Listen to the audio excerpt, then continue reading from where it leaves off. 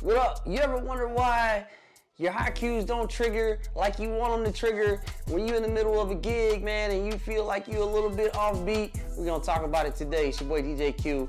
Man, DJs, you gotta pay more attention to detail when you're setting your high cues in Serato or Tractor or Record Box or Algorithm, whatever digital software that you use. So what I'm gonna do today, we're gonna dive into Serato, man. It's gonna be a real quick video, and I'm gonna show you how to, fix that issue. So let's look down here at Serato. Again, what we wanna do is make sure when we are dealing with setting our high cues is that we line up our sound right on the edge of the sound that we want it to, right on that playhead. So if you look at my right deck, as I'm lining it up, I want to get it right on the edge of that downbeat that I got set right here and set my high cue.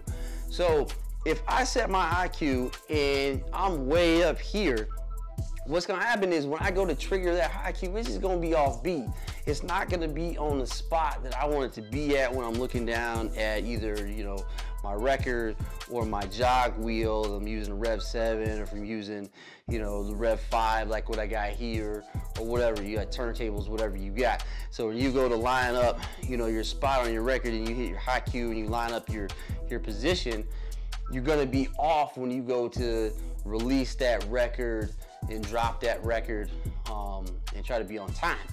So what you really want to do is make sure you take that playhead again, line it right up onto the downbeat, and then hit your high cue and place it in the right spot.